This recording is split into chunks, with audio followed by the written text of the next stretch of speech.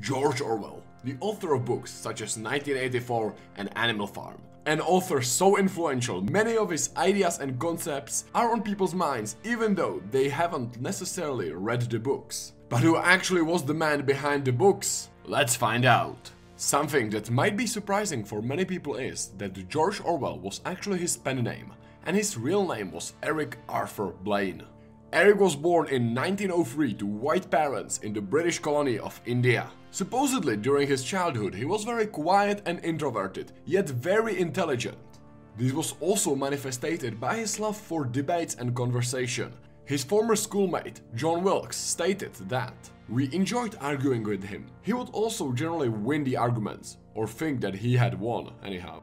A few years after his birth, he and his family moved back to England, specifically to the town on Henley-on-Thames. Shortly before the First World War, his family would move once again, this time to the English town of Shiplake. Around this time, Eric would also find his interest in literature and poetry. Two of his poems were even published in the local newspaper.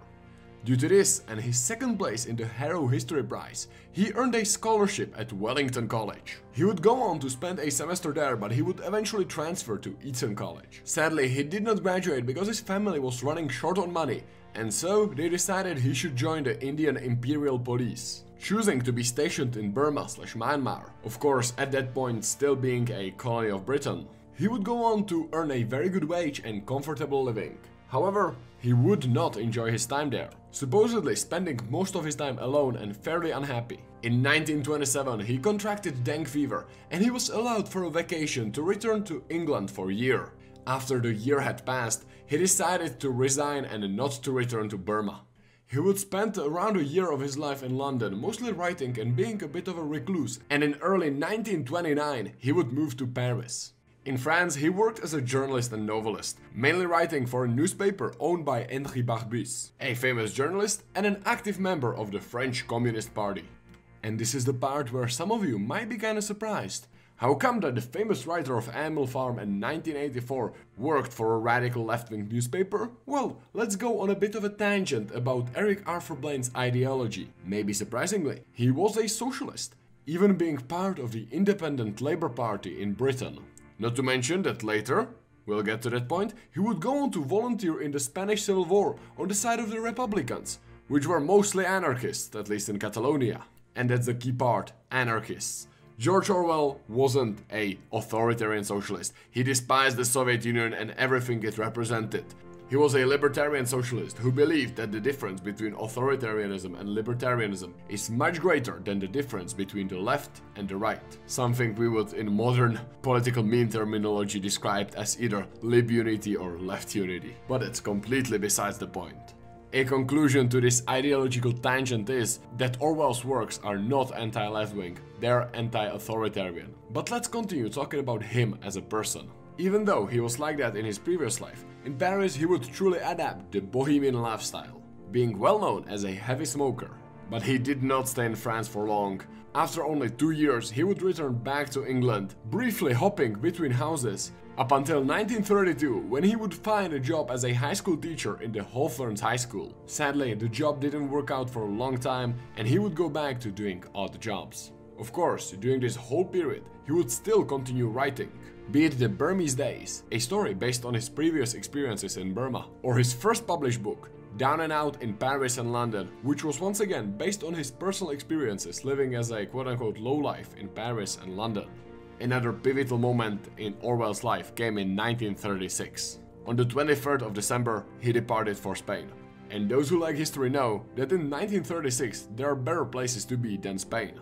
Of course, no offense to Spain, but most people don't like civil wars. But not George Orwell.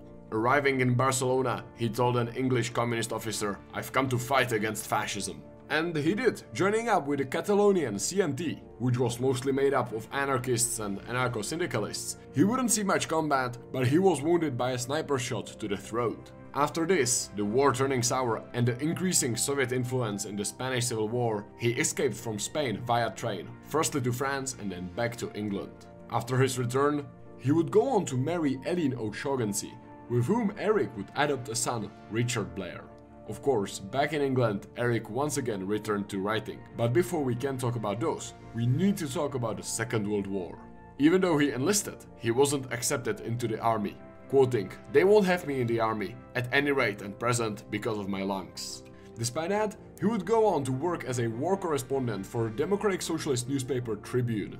Eric/Orwell wasn't very pleased after the British started collaborating with the Soviets, quoting, "One could not have a better example of the moral and emotional shallowness of our time. We are now more or less pro-Stalin.